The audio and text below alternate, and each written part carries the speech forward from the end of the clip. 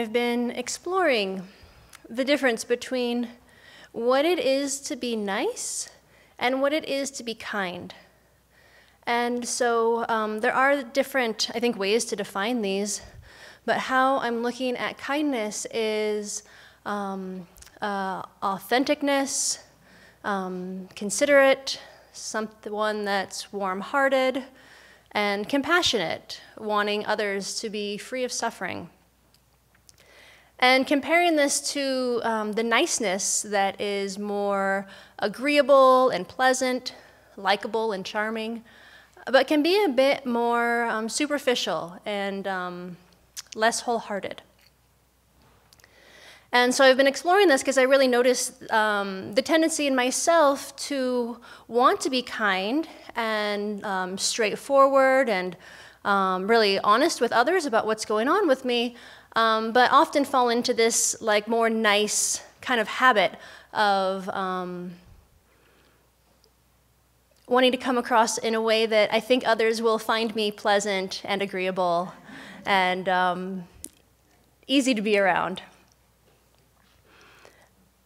But we often talk about the kindness of our teachers, how that comes across in one way is that they point out our faults, that this great kindness and compassion that they have for us helps us see where we can improve in our practice and really grow as people.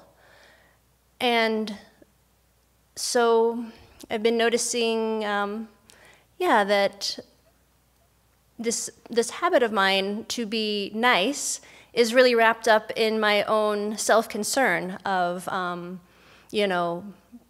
those 8 worldly concerns, wanting praise and approval, wanting others to like me. I think a fear of conflict that's, just been present as long as I can remember. Fear of saying something the other person doesn't really want to hear, and then being met with disapproval or criticism or pushback. And then like fear of judgment or being misunderstood. Like, I think I can have a good motivation, but then what happens if they don't get me? And then they get mad, and then it comes back to me, then I'm unhappy. So when looking at times when I've had my faults pointed out to me, I see that sometimes folks are really able to get through to me and really effective in that communication, and sometimes it's not so effective. And I do these actual same things. Some of the ineffective ways of sharing my faults that I notice is when it comes across to me as kind of judgmental or angry, someone speaking in a way that I deem as harsh, then I have a harder time listening and hearing that. And kind of on the opposite side, when someone is so nice that maybe they ask these kind of questions that, circle around things, but that they don't really follow up and, get to the point of what they're looking for, then it's also easy, too, for me to discount what they're trying to tell me and be like, oh, yeah, they also don't really know what they're talking about, or I can be so clueless even to not even know what they're trying to get at and reach out to me with.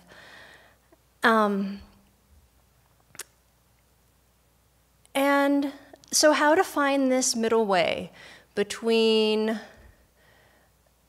not being so nice that it's kind of fake and not getting to the point of things, and also not coming from a place of anger and irritation, and that's why I want to talk to you about your faults, because they're irritating to me, because then it really comes back again to all about me.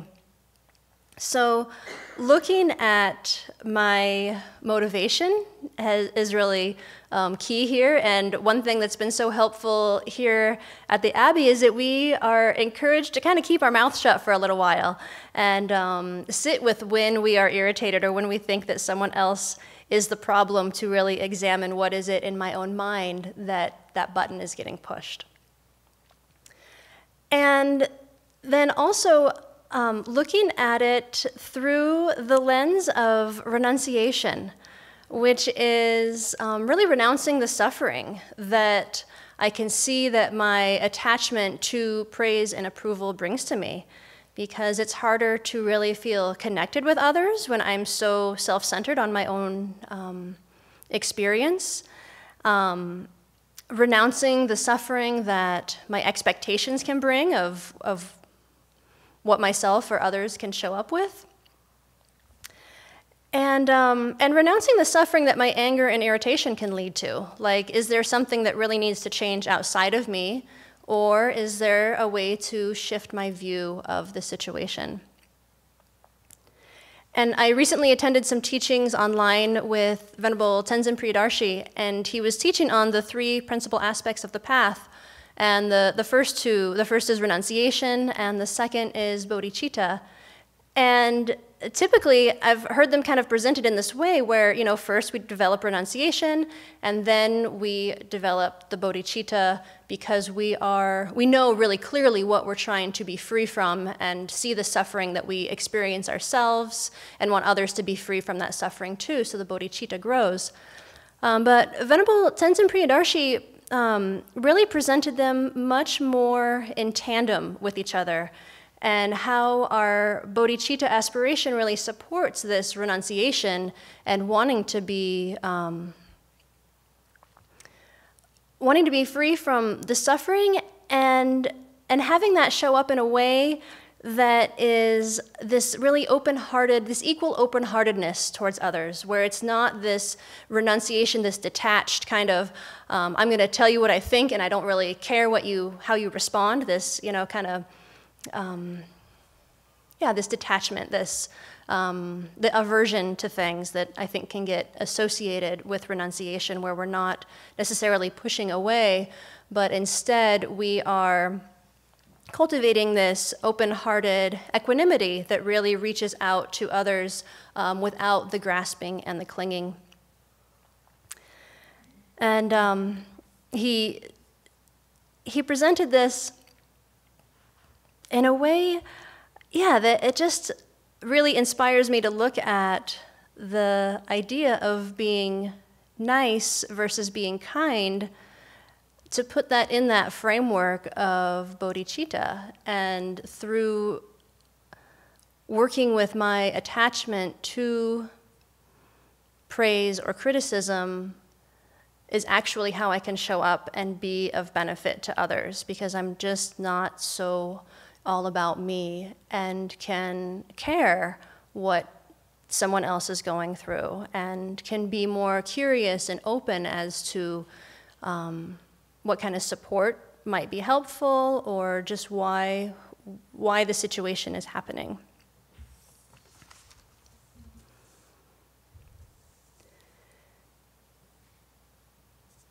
And then another way that I am working with this, cultivating kindness and the kind of the courage to share things and ask for things when it's appropriate, is to look at others through the eyes of kindness.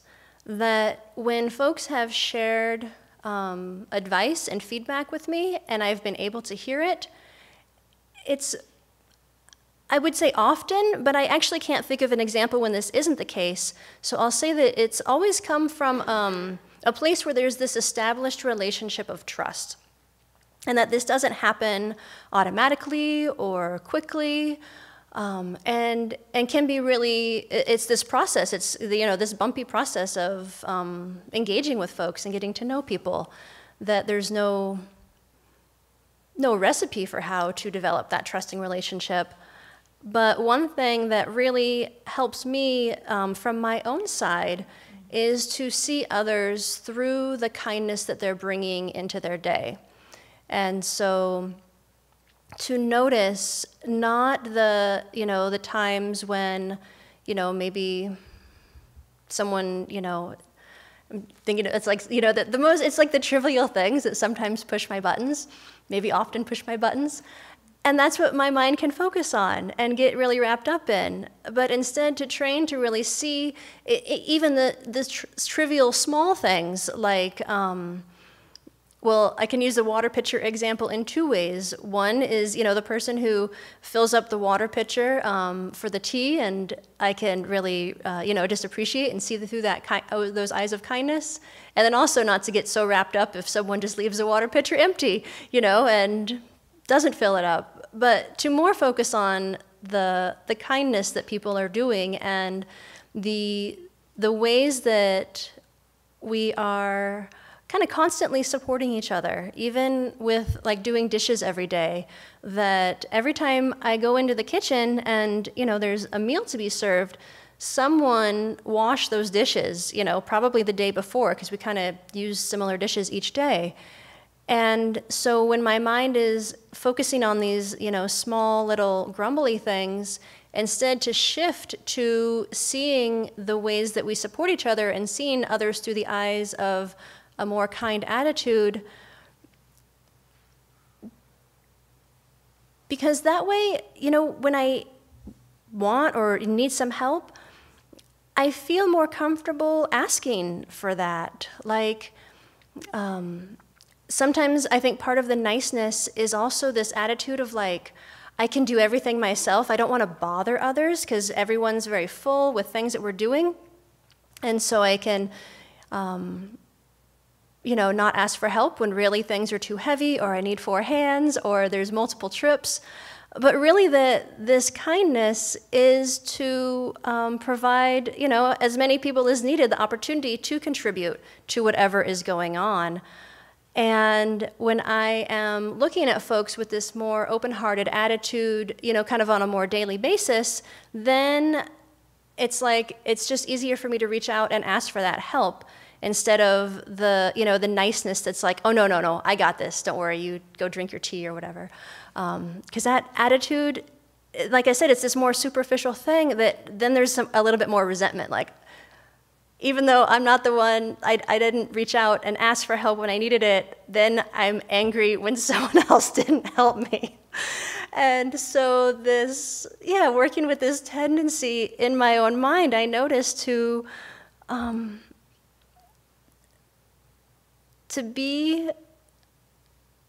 be more superficial and nice instead of really having that courage to either reach out and offer some advice if I think that's appropriate, or asking for help when I think that someone is busy and maybe they don't want to help me. And being open to the response that I get too, I think is a really important part, so that it really is a request and not a demand. And if someone says, no, I'm busy, like I just said to Venerable Supple a few minutes ago when she asked for something, that I can hear that no and accept that too and ask someone else for help. I see this, coming up multiple times in the kitchen. It's a place with many moving parts. And we have a kitchen team that is essential in making our kitchen work. And everyone has their different roles. And so sometimes I will notice myself, just taking on the role a little bit when I see that it's not getting done, but then really seeing that it's a kindness to ask others whether they're able to do it or whether maybe they need some support. But that outreach it's how we function all together instead of my attitude of just like smiling and saying it's all fine when it's better together.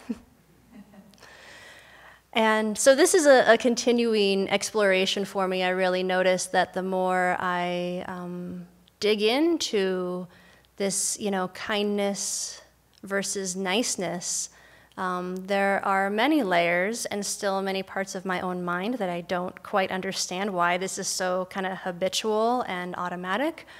And I am excited to continue to work with it and respond to things and practice responding in different ways. And it's this beautiful thing about the Buddha's teachings, is he really, really encourages us to question these thoughts and these assumptions of what we think is the right way to do things. And this is a wonderful community to get to practice that in, because we are often met with tremendous kindness from those around us, and at least niceness when the kindness maybe is hard to muster.